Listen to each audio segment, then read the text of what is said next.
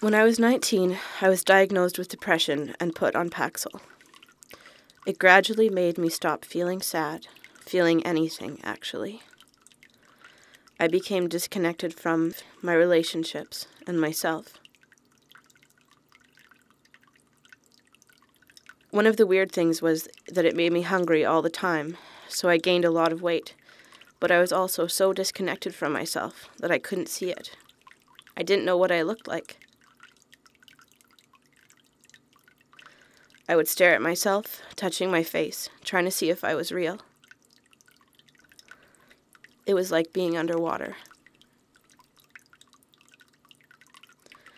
I went off it a year ago, and the flood of feeling returning made me feel crazy sometimes. Now I feel like I have to catch up, that I miss some essential part of self-discovery that happens in your early 20s, because I was so removed from my own life. But it's good. I occupy this mind and this body, and I am free.